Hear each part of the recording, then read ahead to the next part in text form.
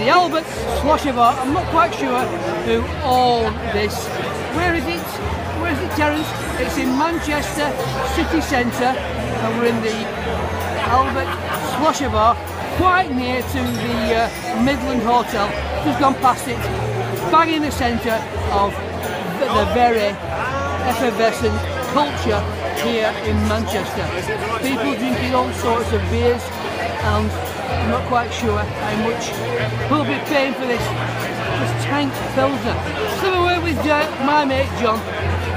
John, what is a tank Pilsner?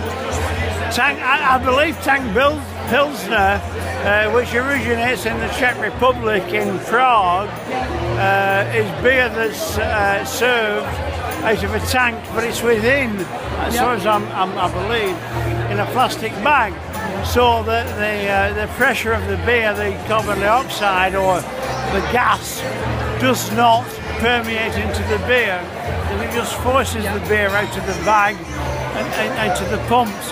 But we've only just arrived, and we will find out shortly.